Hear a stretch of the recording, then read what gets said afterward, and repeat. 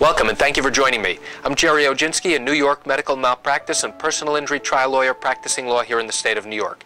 Today's video tip is about a man who bled to death after undergoing dialysis. This man had been receiving dialysis for about a year or two, and in the week before the fateful day, he had been complaining to the nurse and the technician who set up the dialysis equipment that he was having pain in his arm where the equipment would be attached. Dialysis patients have something called an AV shunt, which is a connection between the artery and the vein that resides in the arm. And the nurse or the technician attaches the needle into that shunt in order to filter the patient's blood.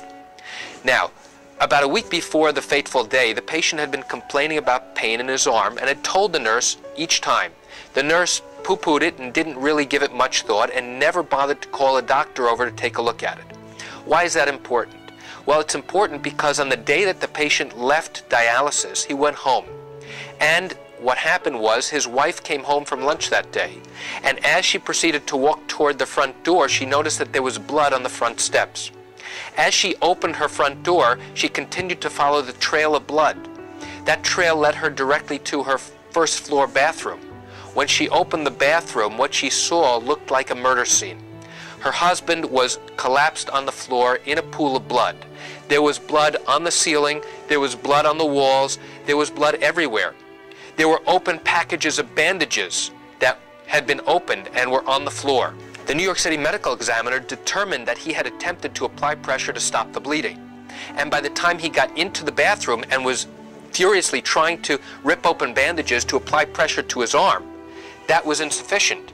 And the medical examiner also determined that it took this man about 5 minutes to bleed to death. The fact is that this man died as a result of a shunt that ruptured, that was never diagnosed correctly and never treated.